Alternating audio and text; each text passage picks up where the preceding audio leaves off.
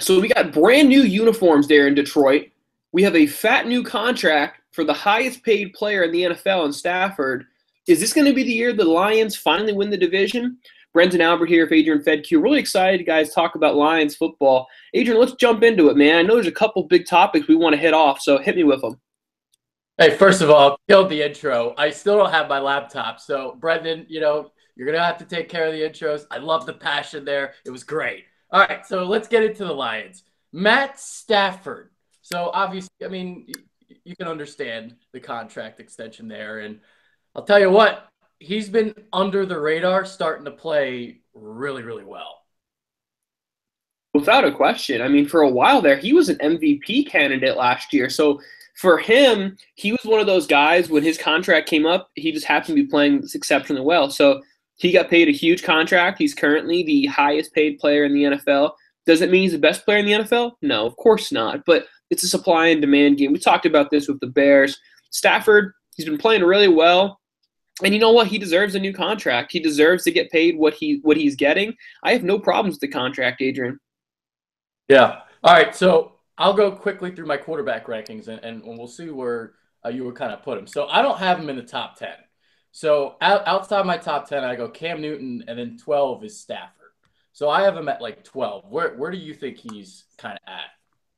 I think that's fair. I think he's in that 8 to 12 range is probably where you have him. I mean, guys that are in that grouping too. You have guys like Mariota, Winston, of course, just like you said, Cam Newton there. The only difference is all those guys have at least won a division, or I shouldn't say that because Winston hasn't, but Winston's showing a lot more upside. So I certainly understand why Stafford is getting paid what he is.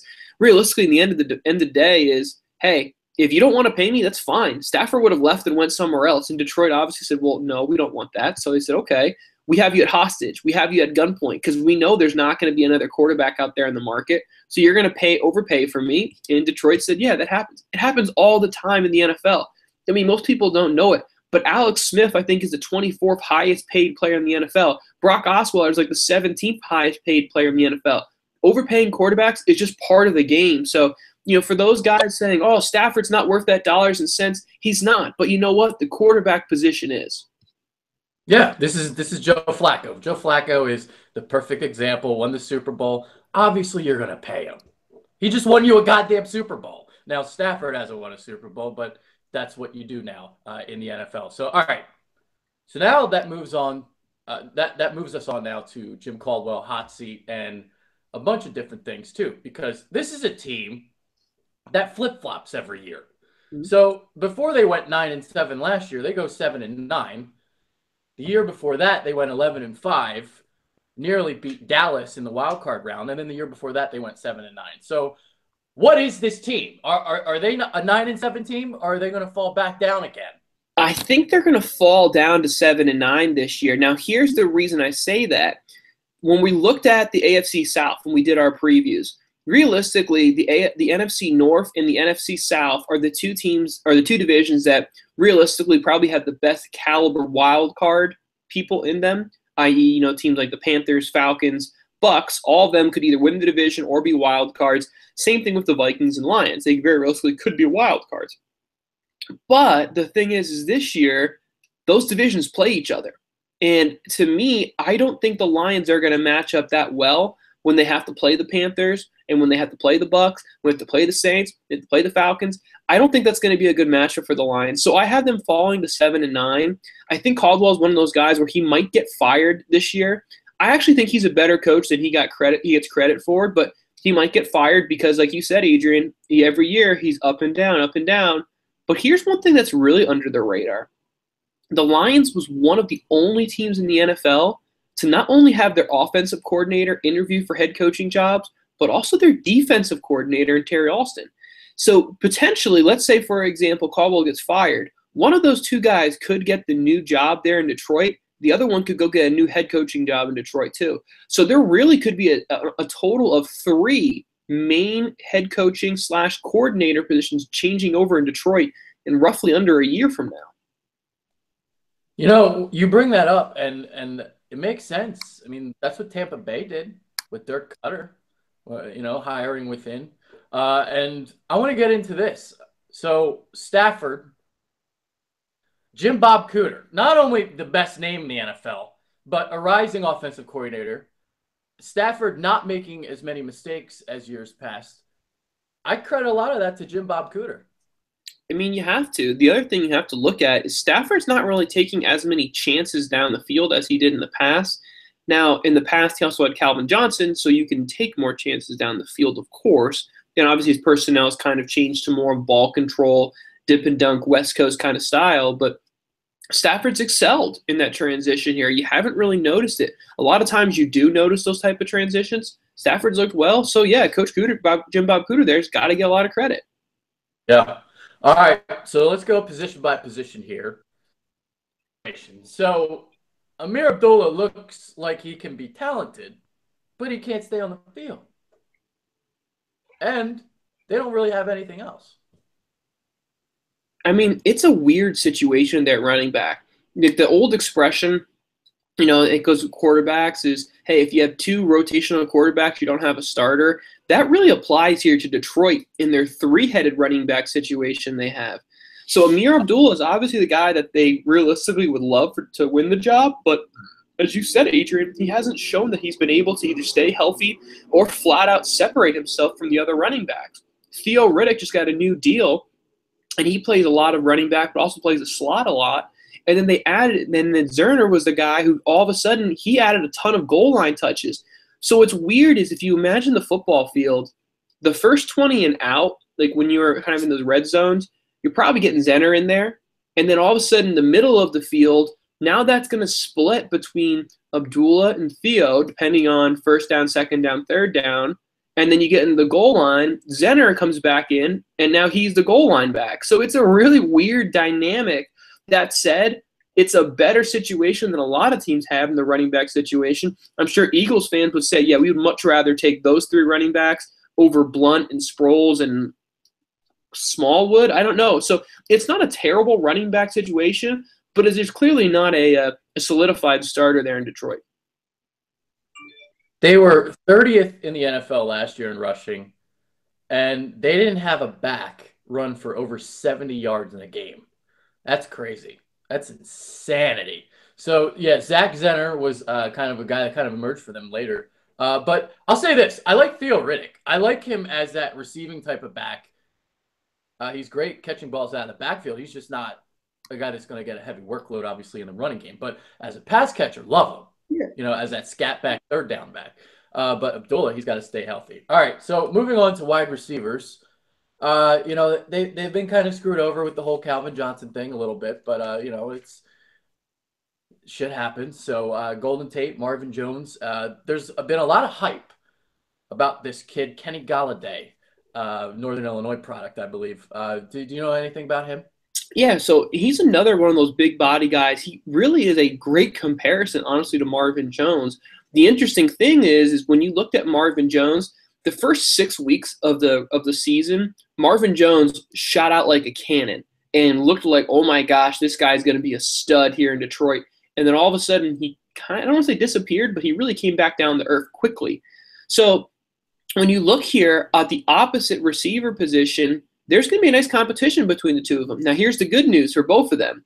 Golden Tate really plays the slot. They moved him to the slot now, a la what really Fitzgerald's done there in Arizona. So realistically, both of these guys are probably going to start because the Lions, they love to go a lot of 11 personnel, which means, guys, one running back, one tight end, three receivers. That's pretty much like their base starting unit there. So if they run a lot of that looks, all three of those guys are going to get the opportunity to start. Yeah, absolutely. And let's get to the offensive line now. So Taylor Decker, Graham Glasgow, Travis Swanson, TJ Lang, Rick Wagner. So they picked him up. Actually, did they sign him last year or did they pick him up this offseason? Oh, it was this. Okay. So Rick Wagner is, I remember like 2-3 years ago, he was outstanding for the Ravens, and then he stunk. And then last year, he's kind of good again. I think a fair thing to say is he's really middle of the pack, which really kind of sums up exactly what he is there. Now, the other thing you got to remember, when he's playing in Baltimore, he's playing next to Marshall Yanda. Probably, in my opinion, the best right guard. I'm not trying to be biased here. It's him and Kelechi Osemele. Oh, he is. yeah, I mean, you put that next to you, and life's going to get a lot easier. So they have Rick Wagner, middle of the road, but he's a starting right tackle in the NFL. Fine starting right tackle in the NFL. Good situation there. Right guard, bring in T.J. Lang from the Packers, which is the great news because when they bring him in, not only are they making their team better, but they're also weakening the team who won the division last year. So that's a great signing there. And then when we get over to the opposite side here, left guard is the big problem. Left guard is a big issue there in Detroit, and it makes matters worse. Decker looks like he's going to be out for at least the first half of the season, it sounds like. Now, yes, they traded for Greg Robinson, but that's the good news. Oh, wow, we traded for a former first-round pick. The bad news is he kind of sucks as a starting tackle in the NFL. So, when Decker's gone, that's a big drop there in Detroit. Yeah, for sure. Yeah. Tight end situation. They still got Eric Ebron on the roster. I mean, Eric Ebron might be one of the most frustrating guys in the NFL for me because not necessarily because of him, but it's because of who you talk to. If you talk to 10 different people, you'll get 5 people saying, hey, he's getting better every single year, which is true. We talk to the other 5 people and they say, yeah, but he's got no red zone touchdowns. He doesn't get in the end zone. And that was really what he was supposed to be. When Calvin left, everyone said, now Ebron's going to be that red zone threat. He really hasn't. They've really done more and more stuff with trying to get Golden Tate, or Anquan Bolden came in, and he got a ton of red zone touchdowns last year. So Ebron, I honestly don't know. I have no clue what he is, how good he is. I really can't say anything. I would say maybe he's a top 20 tight end in the NFL, maybe top 15. I don't know. I don't know what to say about the guy. Man, I don't know where the hell to put him. I'm not even going to look. We'll just move on.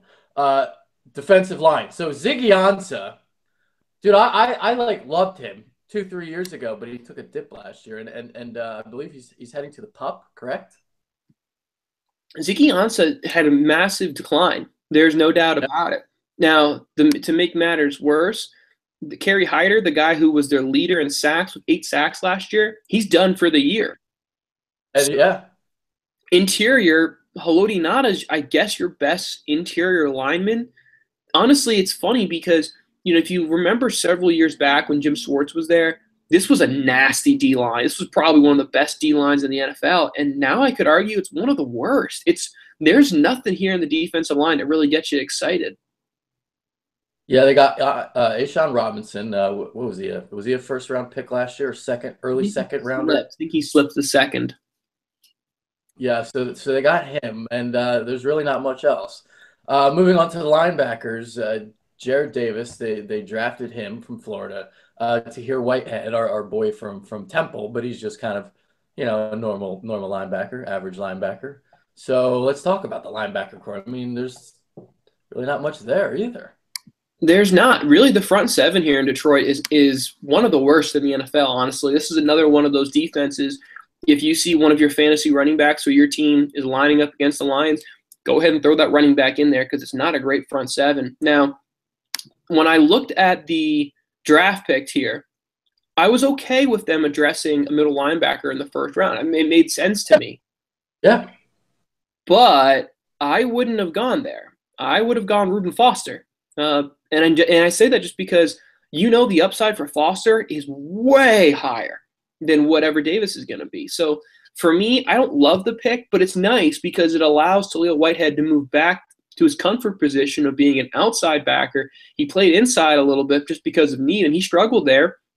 But again, it wasn't his position of strength. So he gets to get kicked back outside. Davis comes inside. The nice thing about Davis is he's super athletic. He's a really physical linebacker. He's not a blitzer. He struggles heavily in getting pressure. That's not his skill set. But as far as playing against the run in the past, he's pretty damn good. So that's okay for me as a starting middle linebacker. Just for me personally, even if I was really concerned with Foster, I would have taken him unless, and this is what my assumption is, when he took the physical for Detroit, he failed the Lions physical because of that shoulder situation.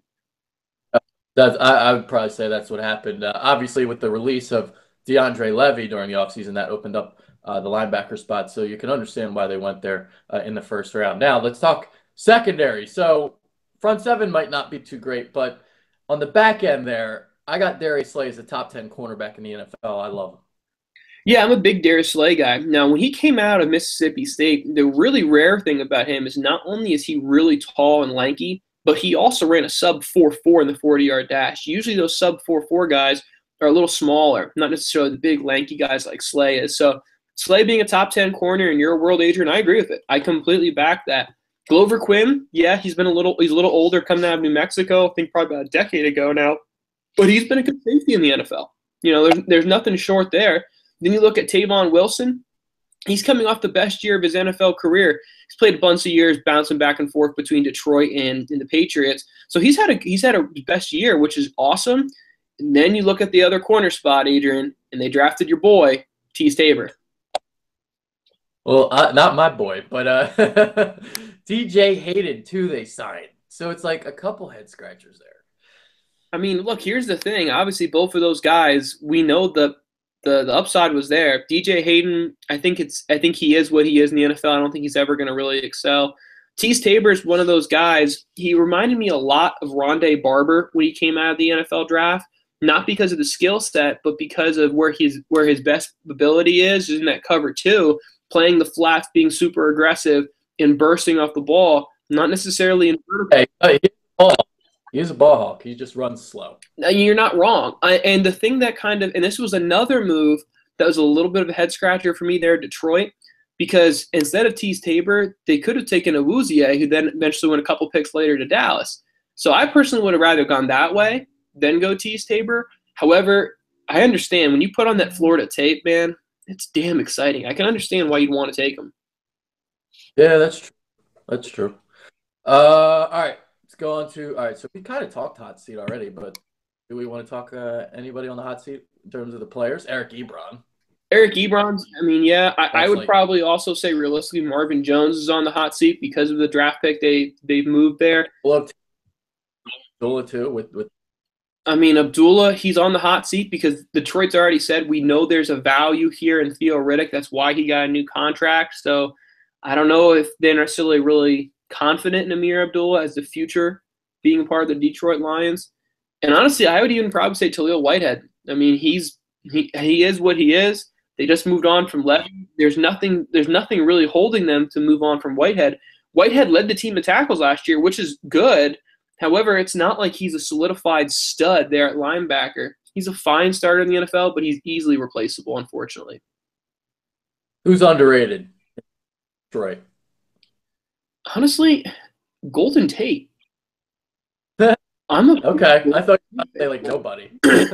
No, I'm a big Golden Tate fan. I mean, there's not many guys in the NFL who are consistent 80 to 100 catch guys, 5+ touchdown guys. I really like Golden Tate a lot. All right, you go Golden Tate. I guess Darius Slay, you can say him. I mean, there's people who probably don't even know who he is. Yeah, you're probably right there. Well, I'll go Darius Slay. There we go. Stafford too, underrated. Yeah, I think that's fair too. Thanks. All right, fantasy guy, and then we'll take this one home. So this is what's interesting. As I just talked about the value of Theo Riddick being up because they gave him that new contract recently, I'm going to decrease him a little bit, and here's why. Theo Riddick played a ton in the slot. Well, this year they've announced that Golden Tate's going to play more in the slot. So to me, I wouldn't be surprised to see Theo Riddick's numbers drop a little bit because Golden Tate's going to take a lot of those slot receiver options away. The other thing that's possible is you think about like a domino effect. Domino effect could be Golden Tate takes most of the slot opportunities, so then most of the running back opportunities is going to go to Theo. So now Ameer Abdullah is even lower. However, everything you've seen in the preseason, Ameer Abdullah has looked really freaking good. He's looked really good in the preseason, but look, until you do the regular season, I have very little faith on you. So to me, I like Golden Tate. If you're a PPR league guy like me, I'm a big fan of him taking as a PPR number 2, maybe a really high number 3. Here's what I'll say about him. Because I like him when he's on the field. He's got that jump cutting ability. He makes people miss in space. Not that he's LaShawn McCoy, but there's a little bit of that in there. But when you can't consistently stay on the field, that's been the problem, obviously. So, all right, we'll wrap it up right there. That's our Lions preview. We've got 2 more to do. Vikings and Packers. Tune in. Appreciate it, guys.